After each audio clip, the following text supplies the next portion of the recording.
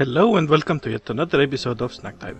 This time we have a regular episode with regular snacks. And as the first snack, we have one of these new Eskimo stick ice creams. This one is Martsipan, which if you think sounds weird, then I thought so too. So let's try. Looks like this, kind of smashed. It does actually taste of marzipan. Quite amazing. I like this. It's got a very nice marzipan flavor. Technically, since marzipan is made from almond flour, you can call this a nice take on an almond ice cream. I highly recommend this. As the next snack, we have another one of Kalev's boxes. This one says 1,000 thanks. So I guess it's intended if you bring it to someone who has done a great favor to you. And yes, this one too is out of date. And yes, they look just like every other Kalev box candies. I mean this small form factor box candies. Tastes pretty good. Kind of like Tänu, but different. The inside is more smooth than Tänu.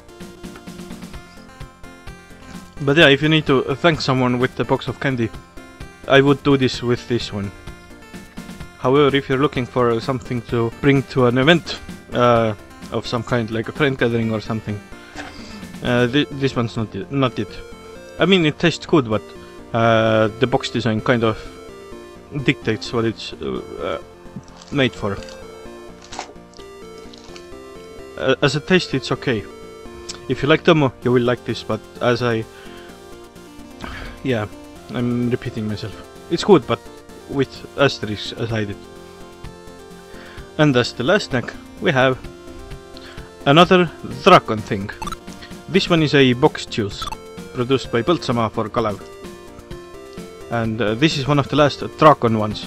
They are rebranding all Draakon products as Draakon. You will see one of the Draakon ones later in the season.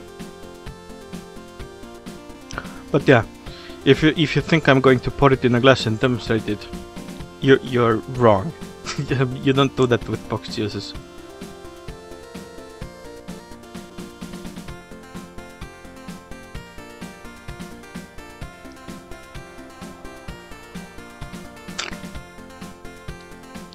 It's pretty good. This is a raspberry and blueberry one. A classic combination in the Nordic countries, and a pretty good one in my opinion. It's slightly pulpy, slightly tart, but not too much. Just enough. It's very tasty.